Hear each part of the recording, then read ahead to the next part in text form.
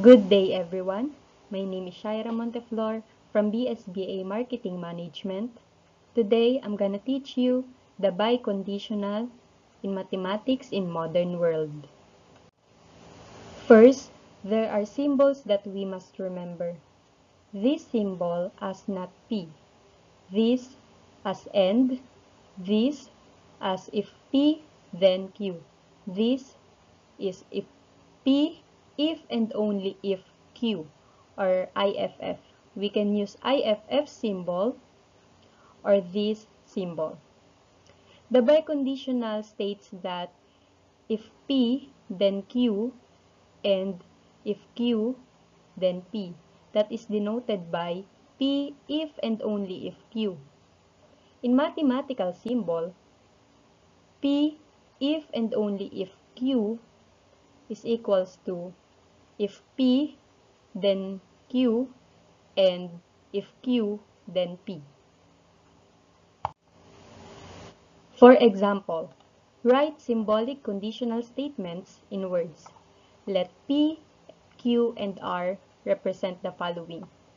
P, she will go on vacation. Q, she cannot take the train. R, she cannot get a loan. P, if and only if not Q.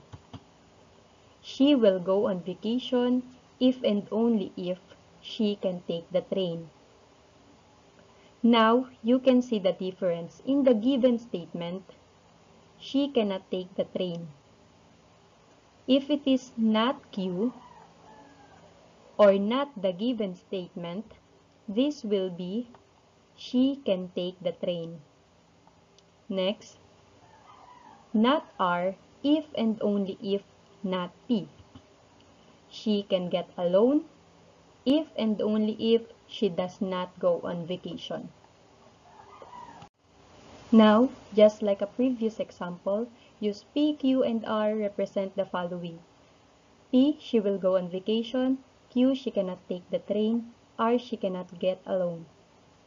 P, if and only if not R.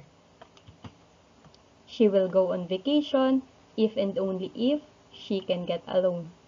Not Q, if and only if not R.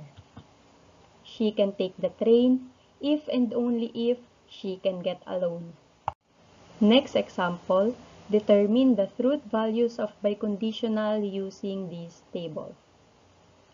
If P is true and Q is true, then the P if and only if Q is also true.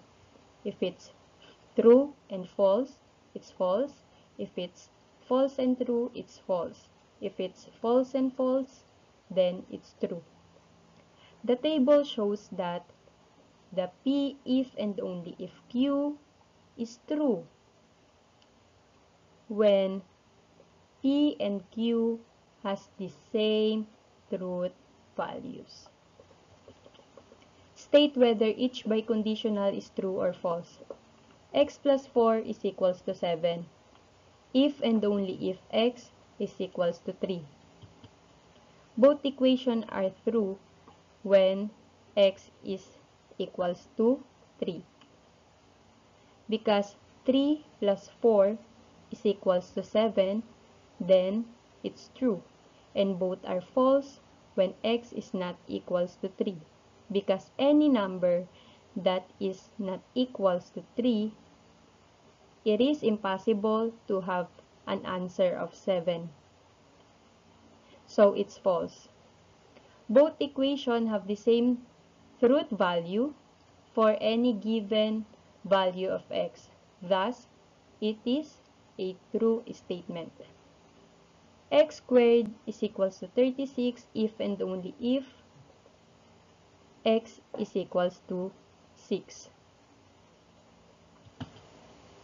If X is equals to 6, the first equation is true because 6 squared is equals to 36. And the second equation is false because the value of X can be anything. Thus, this is a false statement. Again, using the table, for example A, x is greater than 7 if and only if x is greater than 6. If x is greater than 6, the value of x is 7, 8, 9, 10, so on and so forth. The first equation is false because 7 itself is not greater than 7. It is equals to 7. The second equation is true because the value of x can be any number that is greater than 6. Thus, this is a false statement. For example B, x plus 5 is greater than 7 if and only if x is greater than 2. Both equations are true when x is greater than 2 because if we substitute x to any number that is greater than 2, the answer of this equation is always greater than 7, so it's true.